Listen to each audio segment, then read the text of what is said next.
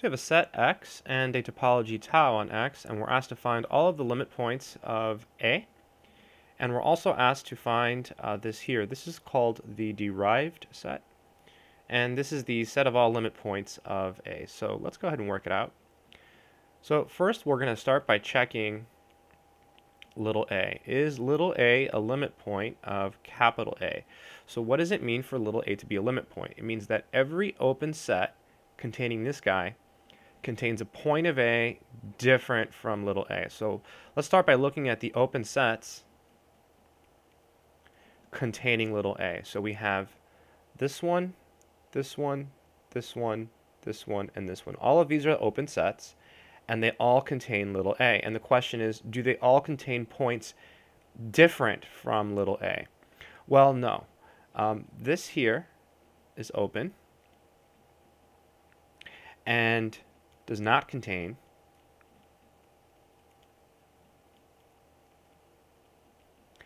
points of A different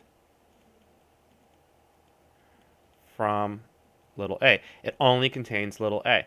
So little a would be a limit point if every open set containing little a would contain points of big A different from little a. So we found an open set that contains little a and contains no points of big A that are different. So little a is not a limit point. Let's check the rest of them, and hopefully it starts to make more sense. So let's check little b. Okay, so now we have to look at all of the open sets that contain little b. Well, that would be this one, and this one, and this one. And the question is, do they all contain points of A different from little b? And they do, right? They do, because this one contains little b, and that's different from A, and it's in A. Likewise, so does this one, and then capital X certainly does. So this is a limit point, because every open set containing little b contains points of A different from little b. So b is a limit point. Let's check little c. So we have to look at all of the open sets containing little c. Well, the only open set containing little c, or there's two of them, A, B, C, D, and X. These are the open sets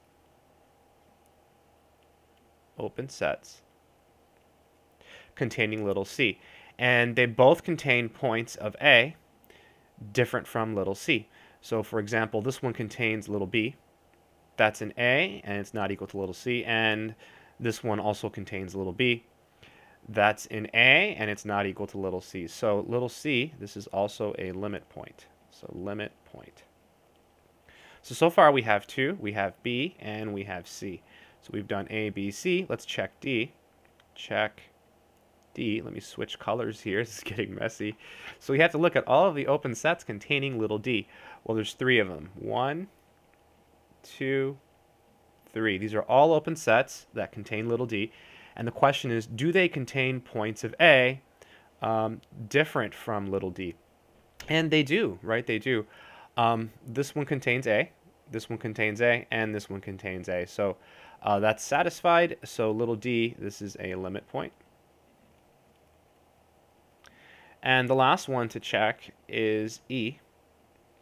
And again, let's look at all of the open sets containing E. Well, there's only one open set containing E. That's X. This contains E. It's the only open set containing E.